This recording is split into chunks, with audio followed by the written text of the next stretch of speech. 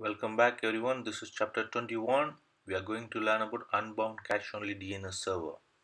You can see how to configure a unbound cache only DNS server in Red Hat Enterprise Linux 7, and this can be applied for CentOS 7. Before in RHEL 6 we use bind package to configure a cache only server or a DNS master and slave servers, but in it's a additional option we have got in RHEL 7. It's unbound. Let us search the package yum search unbound. At now I have not installed this package, so let us get the more information about the unbound package. It's showing the validating, recursive and caching server unbound info yum info unbound. So it's showing that I am getting from a local repository, and now it's not installed. And some of the description below, it's showing what the use of unbound and how it's developed, some of the informations. Let us see how to configure step by step. It's very easier, it's not a hard work to configure a cache only DNS server using unbound. Let me install the package now. Yum install unbound and -y. We can use mistake there. Let me clear it. Yes.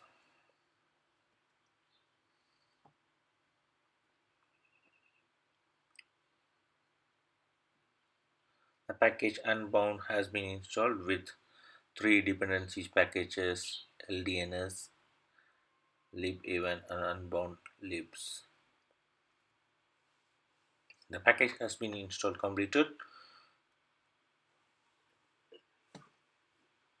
Now let me list the configuration file. It's under etc unbound unbound.conf.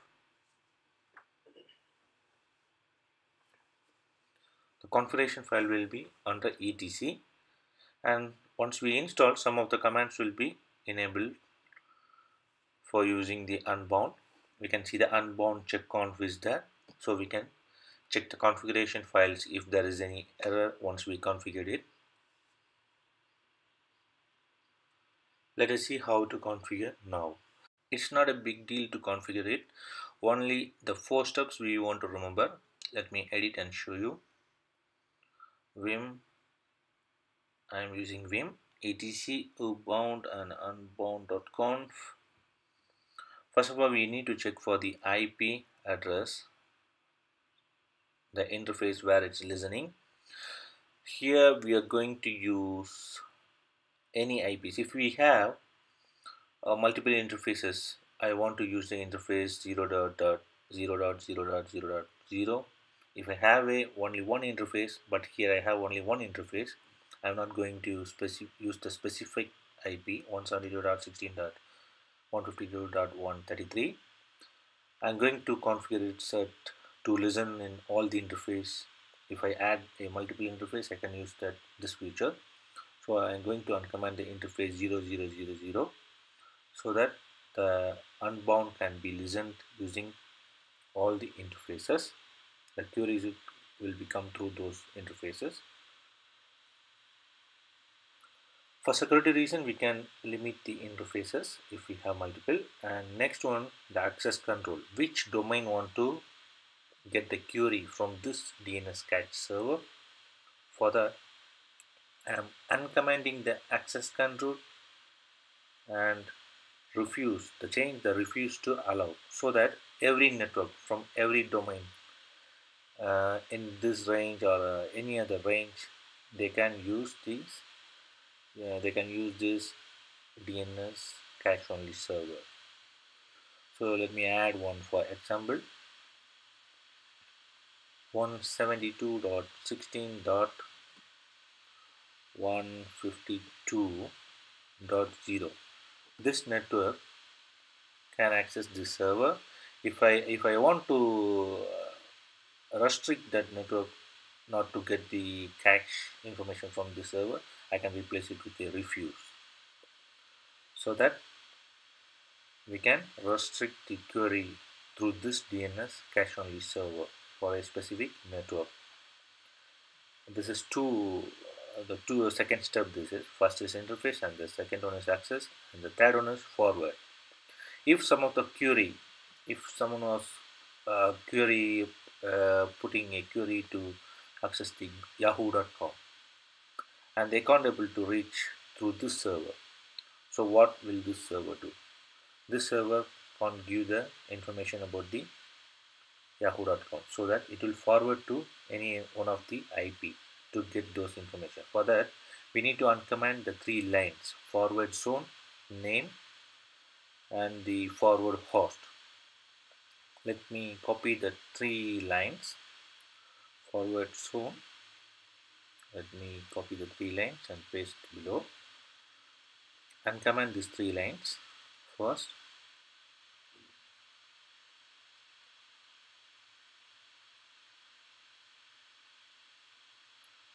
Okay, and in the name I'm going to use dot. Dot means a root server. The query want to pass to the root server. There are 13 root servers in the whole world. If you are going to see the internet world, there are 13 root servers. We can talk about this later when we are talking when we are going to learn about a great explanation about DNS. And I have replaced the example.org with dot. The dot means it's root server. There are 13 root servers, and whenever this server can't able to resolve any cache, it want to be the query want to be forward to 8.8.8. I am giving a Google IP here, so that the Google DNS server IP, so that if a query from a client can't be resolved by this server, will be forwarded to 8.8.8.8. This is the use of a forward lookup in this cache only. Then next one is domain inserter. The domain inserter, if I want to restrict the using some domain, I want to restrict some of the domain using a key, I can use this option. For this, we need to create a key file and we need to restrict those domains. So let me talk about this in a separate chapter. We are going to learn in a separate chapter uh, how to configure a DNS cache only server with a full option. There are many options available. Let me see it later.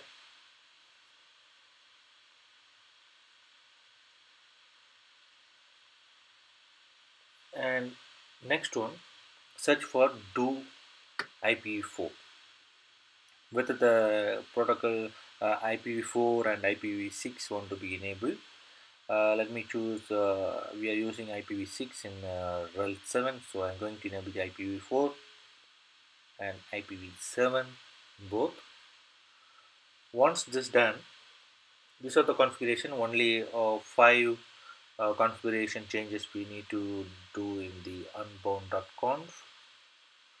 If we do TCP and do UDP, it's showing the disable UDP to avoid being used in DNS amplification attacks. There is an attack, DNS attack will be if we use the UDP, so we need to secure the server very well. If not, it will be attacked by some of the hackers, so it's safe to not enable the UDP. Okay, this has been, let me save. I have saved and quit the configuration file now. Let us check the status of the service. Systemctl status unbound. It's showing it's not at disabled, it's not at enabled, and it's inactive. Let me enable it. Systemctl enable unbound, so that it will be started while the system boots up. It's changed to enable now. Now the service will be activated once the server boots up. and the service is still inactive. I'm going to start it. Systemctl start unbound. Let me check the status now. The active and it's running. The status was active and running, and the service was enabled while the server boots up. And we can see some of the information. The info start of service unbound was successful, and it's running for last some few seconds, and there is a unbound configuration check. It's showing the forward a warning. uh, and one more thing, we can use unbound checkconf. Before starting, we can execute this command and we can check whether there is a error or not in the configuration file. etc unbound.conf. It's showing just a warning for the forward lookup.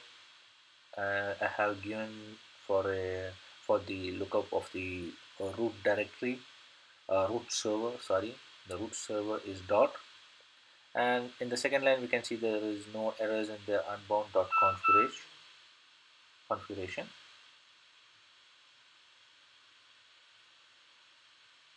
By following, we can see how to resolve this, whether this DNS cache is resolving or not. Let me check. For using the check, for a check, we can use the command drill. I have executed the drill yahoo.com. The query has been successful. My cache was working. And google.com, I am going to drill the google.com.